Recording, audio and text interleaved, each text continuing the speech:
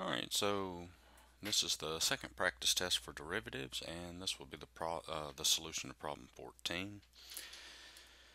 Alright, so we got f of x equals arc cosine of x, all that raised to the fourth power. Alright, so, well, this is going to be chain rule.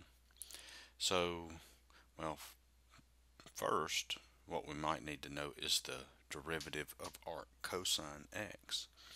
Well, remember the derivative of inverse cosine. That's the same thing as arc cosine. That would be negative 1 over the square root of 1 minus x squared.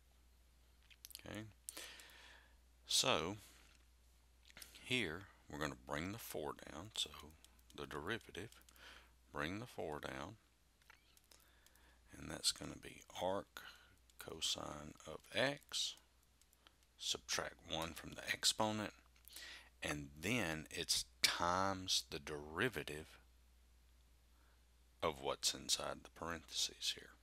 So then it's times the derivative of arc cosine x. Well, there's your derivative.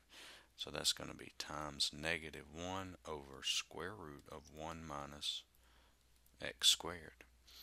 And so f prime of x, we can put this together a little bit. So that's going to be negative 4 arc cosine x, and that would be cubed over 1 minus x squared, the square root of that.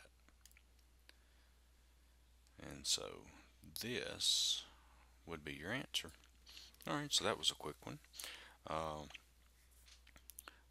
Check out the other videos, the other practice tests. The links to my website are on the description, or in the description where you can find all this. Give me a like, share, and subscribe. Thanks for watching.